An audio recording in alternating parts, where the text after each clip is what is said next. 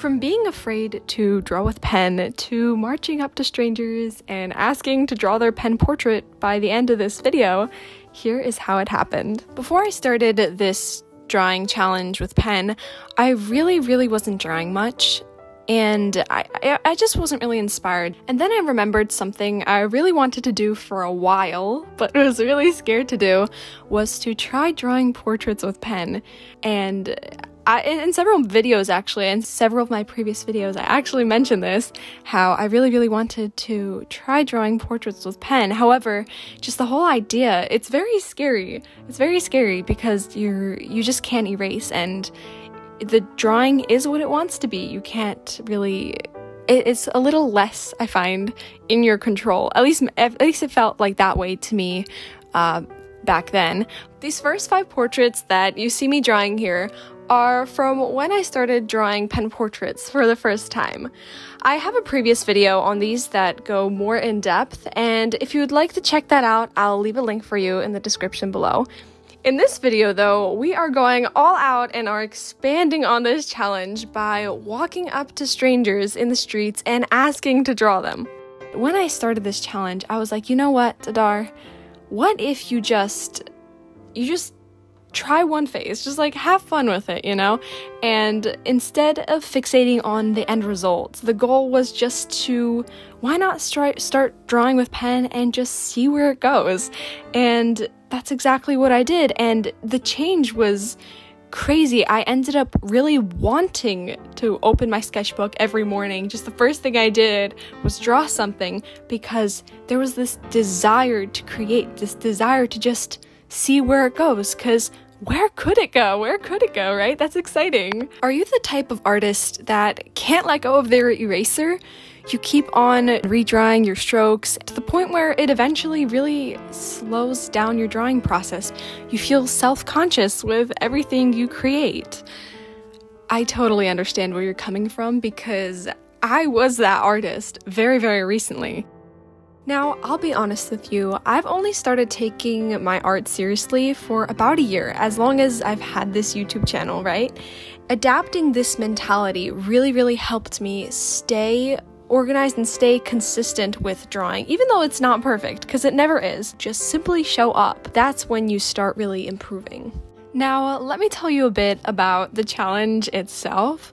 My personal goals for taking on this challenge was to get more accurate in my portrait drawing. I'm showing you all my reference photos and the faces that I drew side by side, so you also can see how over time I get more accurate. And another goal was to also essentially draw better faster. I'm timing myself for every portrait I draw, and in an attempt to get at least under 30 minutes, a portrait at least under 30 minutes. Something I really learned over this first part of the challenge was how to think a bit more before you put down a stroke, because with pen you can't erase, and it really makes you conscious and have every line be purposeful, because you're stuck with the line you drew.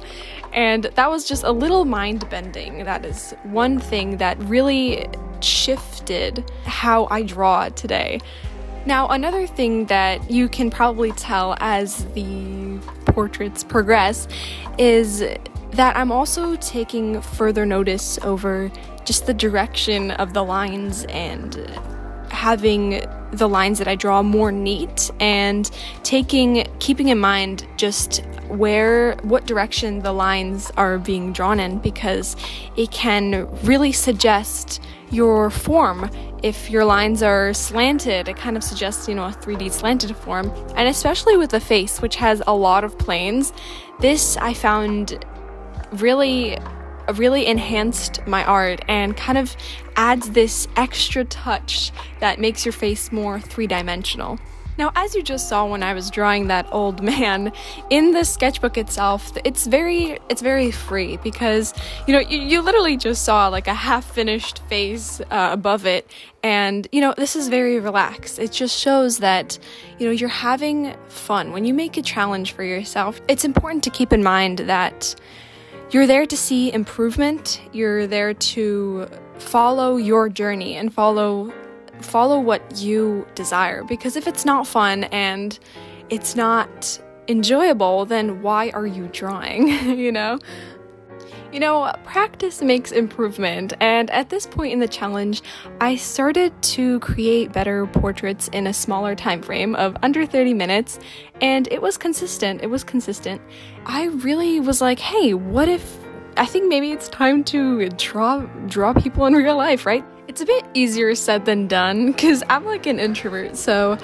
Okay, I found my target. Okay, I'm like shy. I usually don't do this. I can't believe that she said yes. I actually expected a brutal rejection from the first time. How are you gonna get someone to sit for 20 minutes straight and for you to draw them? That just doesn't seem realistic, right? Like, I wouldn't do that personally. And how can you expect others to do that too? So, after much thought and contemplation, it has been decided that taking a photo of that person is just so much easier. The person can just enjoy life, right? They don't have to sit so still. And they can also watch your process as you draw them. Since this is all going to go onto YouTube, right? I think it's important that you ask your subject if they would like their face to be on YouTube. I made that clear to her that it was going to be a part of a YouTube video, and if she would mind or not. And she said, I wouldn't mind if you put the drawing on YouTube, but my photo, please no. So that is why I can't show you the reference photo. Anyone interested in a freshly baked cat? Oh no, I made enemies! At this barber shop, I drew a girl who was waiting for her boyfriend to finish his haircut. Now, walking up to people and asking to draw their portrait isn't easy, and this girl was my third person that I walked up to. The other two was a couple that was sitting at a restaurant, and I chickened out at the last moment. I'm like, no, I'm just not. Something I found that really helped me to walk up to people was to come up with a really good reason why I really want to draw them, why that justifies the whole uncomfortableness of walking up to a person and, asking them. For my personal situation, I told myself it'll grow your skills very well. You're practicing on real people, and giving a portrait away, it's giving back through art. And I think the third reason was it's for a video. Yeah, it's for you guys to see, And when you come up with a really nice reason why, then, walking up to the person and asking just seems so insignificant. Doing the act seems less daunting because there's so many reasons why you should, right? I drew this lady in the waiting room of an office. Now, when you draw people in real life, like real people, it's a bit different. It feels a bit different based on pressure because of just harsher judgment, because I'm drawing a realistic portrait of this person, and if it doesn't look like them, it's pretty obvious, and it's not just me who disapproves, it's already external opinion. I was at the outdoor market. The guy behind the stand just kind of gives me a thumbs up randomly, and I'm like, okay, I'm just gonna draw him, Now, something I found over the course of this challenge, which I found personally really helped me with accuracy, was to focus on the unique features of a person's face and really try your hardest to capture them, because everyone has something unique about their face, and that's usually I can't say trademark, but it's what you remember most, and nailing those features really make a person recognizable as, this is their face, right? I didn't really like the photo I took of the guy. He was very outgoing, and I didn't really capture it in the photo. Thank you.